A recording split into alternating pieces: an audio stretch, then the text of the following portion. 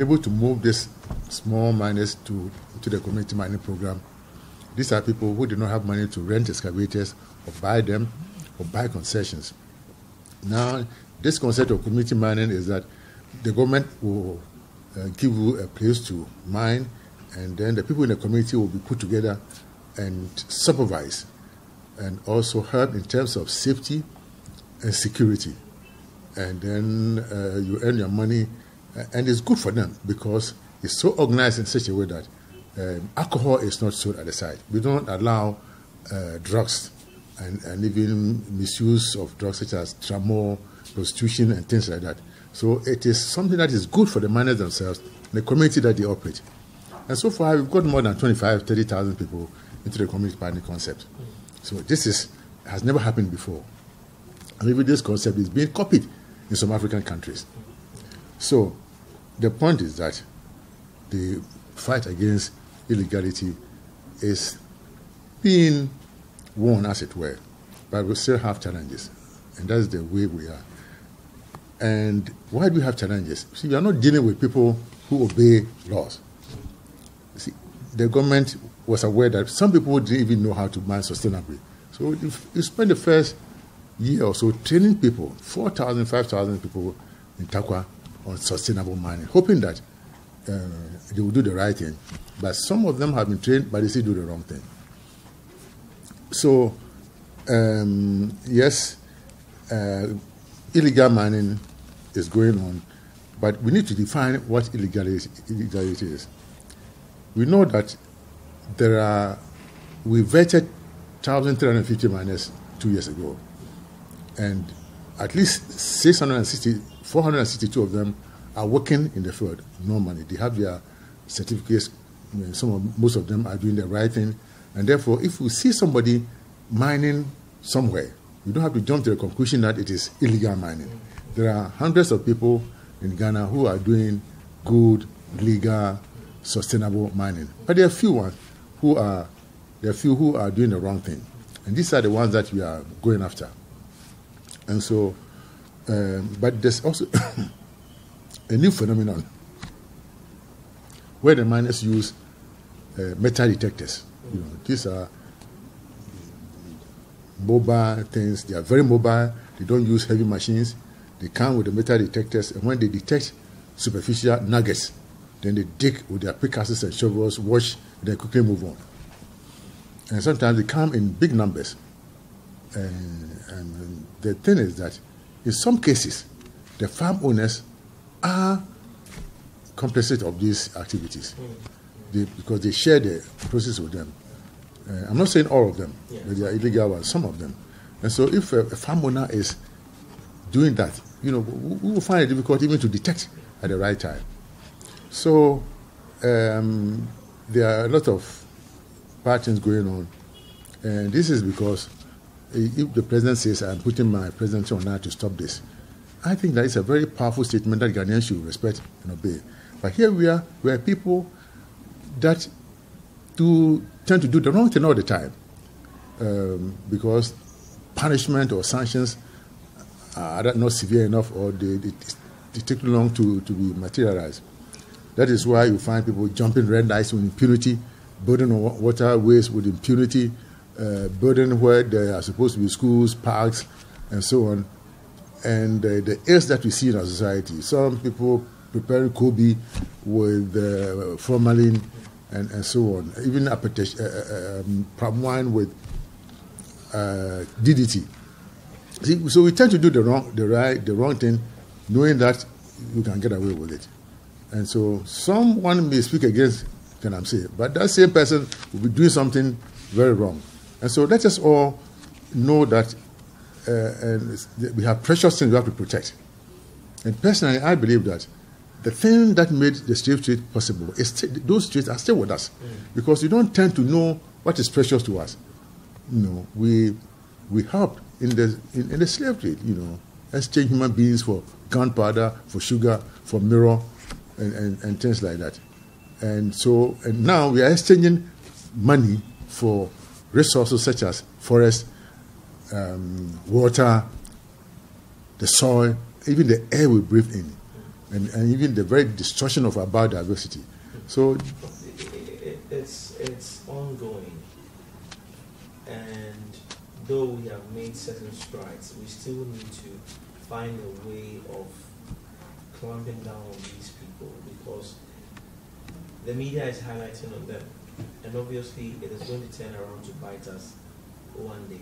It will tell the story that we've not done enough with the war against illegal mining. What is your outfit doing to clamp down on these few bad nuts trying to tarnish the criminal image of? Yeah, we'll still continue our education. We'll still have a task force on the ground, and we'll still have people who are informing us. We have drones that give us important information, except in a few cases where they hide in the forest, and you have the forest cover. We are not able to get good footage from the drones. But so we are continuing, and as they change their tactics, we also change. And you see, this is costing us a lot of money. What I want to say is that Ghanaians should appreciate the so-called environmental groups. Nobody talks about them, That is, it should not be the fight for Frimpong-Boateng alone, or even the president or our committee. It should be a fight but people sit down and just criticize, talk anyhow, and insult, and don't even credit us with any intelligence, and integrity. And that I find repulsive. So we need the cooperation of Ghanaians. How can a group of people, young people, enter a farmland in a town, a village, and the town folks are there, they do nothing, they just look at them, and they expect Operation Vanguard to suddenly appear in that village to arrest people, So it's not going to be it's not an easy fight, but what fight in Ghana has been easy? Understood, but then looking at the magnitude of, or looking at the weight attached to the fight against illegal, the president has put his job on the line. This committee was formed. You were made chairman. Operation Vanguard came in, galamsey, and all other technologies that needed to fight this one. And then recently the community mining. What is the impact of it? I know all these things have been impactful on the fight against illegal mining, but then there are still some people there. There are big politicians out there trying to thwart the effort of the presidency. How are you dealing with this situation? Yes. I know in the course of they entering the forest or they trying to do prospecting, some of these documents run by you, or go through these documents. I'm not a regulatory agency. We have agencies that regulate mining in this country: Minerals Commission, EPA, Forestry Commission, and the Water Resources Commission. And especially the Minerals Commission, they have to make sure that people don't get permit to enter forest reserves and do anything. Forest reserves are supposed to be forest reserves, and so if people enter forest reserves legally, then it becomes difficult for us to. It means to be chasing them all the time, after people who are doing the wrong thing. What do you think is making this whole illegal mining conversation, or illegal mining, to the resurgence?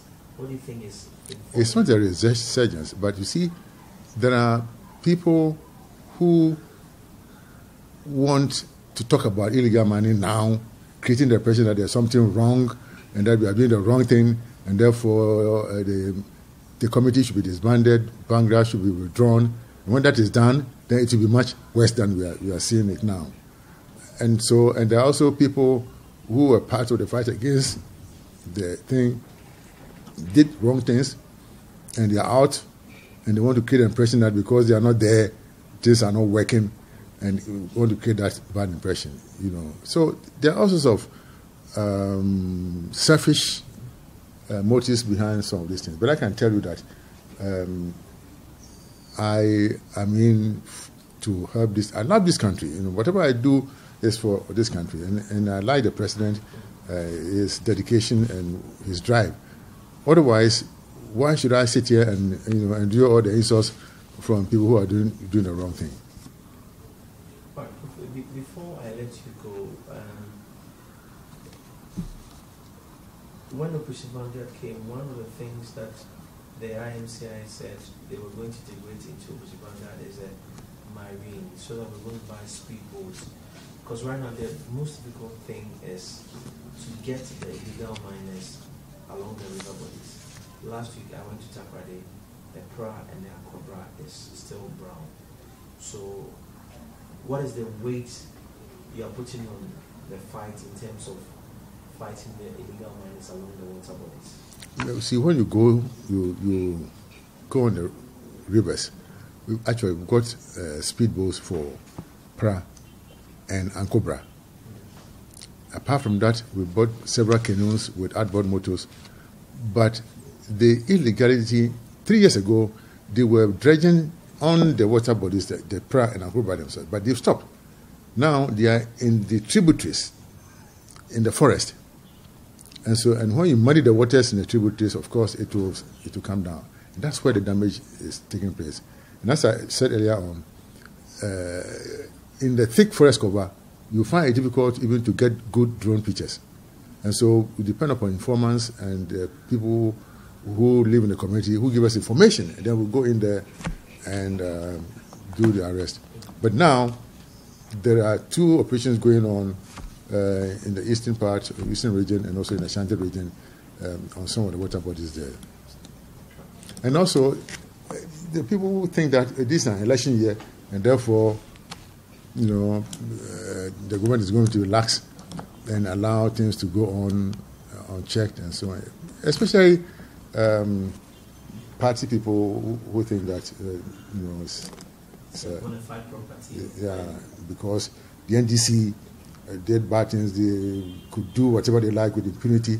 We should also allow them to do illegal things. But that is something that the president will not allow. We are not saying that don't mine. Get your licenses, mine sustainably, get your money, but don't do illegal things, don't pollute the water bodies, don't destroy the forest, and don't destroy farmlands, and don't destroy the soil also.